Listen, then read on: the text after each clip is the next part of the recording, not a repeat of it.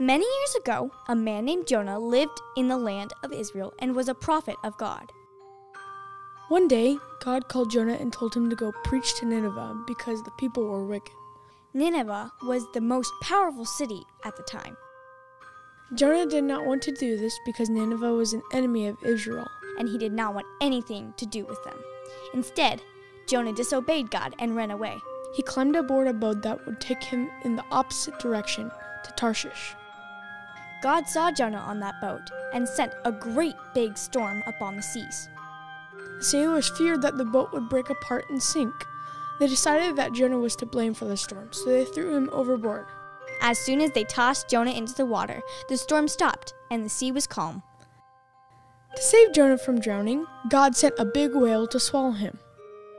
While inside the belly of the whale, Jonah prayed to God for help. Jonah remained in the belly of the whale for 3 days and 3 nights. Towards the end of this time, Jonah repented and started praising God. After the 3 days, God had the whale throw up Jonah onto the shores of Nineveh. Jonah then did as God requested. He preached to Nineveh. He warned them that God would destroy the city in 40 days if they did not turn from their wicked ways. The people of Nineveh listened to Jonah and believed him. They turned from their wickedness and repented to God.